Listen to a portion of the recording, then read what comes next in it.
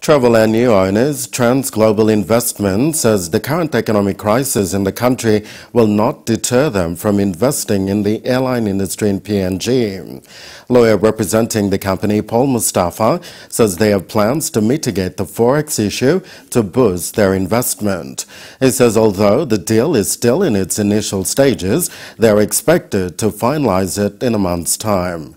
3 units of Fokker 50 aircrafts and 3 units of Boeing 737-300 aircrafts have already been identified to restart operations. As far as the currency exchange is concerned, we can only we secure ourselves through mechanisms of contract. At the volume that we are doing here, it's difficult to even call it to do anything more. Yeah, so you have to go with the flow sometimes. I think that's life when you do. That's part of the risk that we take.